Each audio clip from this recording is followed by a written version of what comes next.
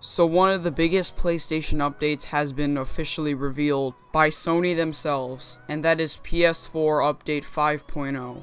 Now what does this update do?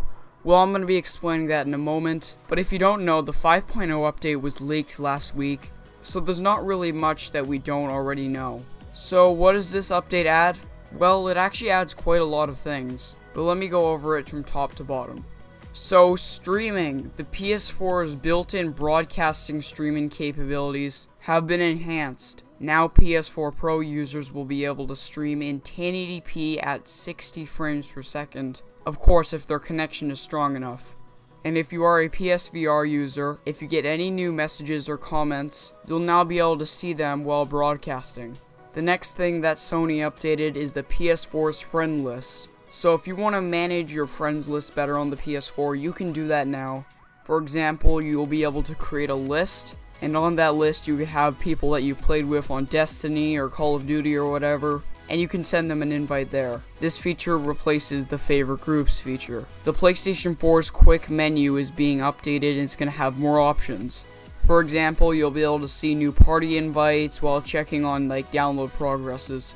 And you can also leave a party from within that menu, and at the same time you can look at your Spotify playlist.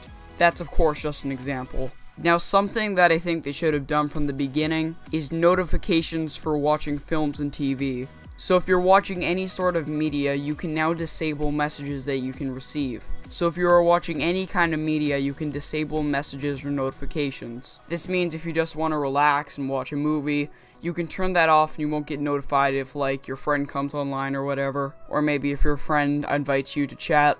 Or you can change how much of the message is displayed, as well as its color. And the last thing that has been updated is parental controls. So the new feature Family on PSN is going to replace the master/sub account system.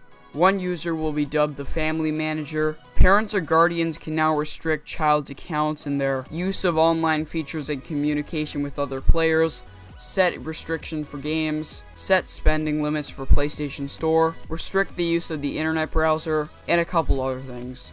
Sony also said that if you are a North American user and you want to set up an adult account, you will be charged 50 cents to verify that you're an adult. Yeah, I mean, Sony, you could have had a better way to verify without having to charge people, but okay, if you want to go that route, you can. Now, there are a couple more updates that have been made, which I will link in the description. Beta testers will be able to use this update today, but you may experience unexpected issues because you're using the beta. If you don't like it and you're a beta tester, you can downgrade to the current version of 4.73. As of right now, Sony hasn't come out and said when this update is going to release, but if you are a beta tester, you can invite other friends to, test it out with you. So if you did find this interesting, please do share this video on social media. If you have any gaming news articles that you want me to talk about, please private message me on YouTube with a link to the article, and if you ask, you might get a shout out for it. Please leave your thoughts on this in the comments below, and see you.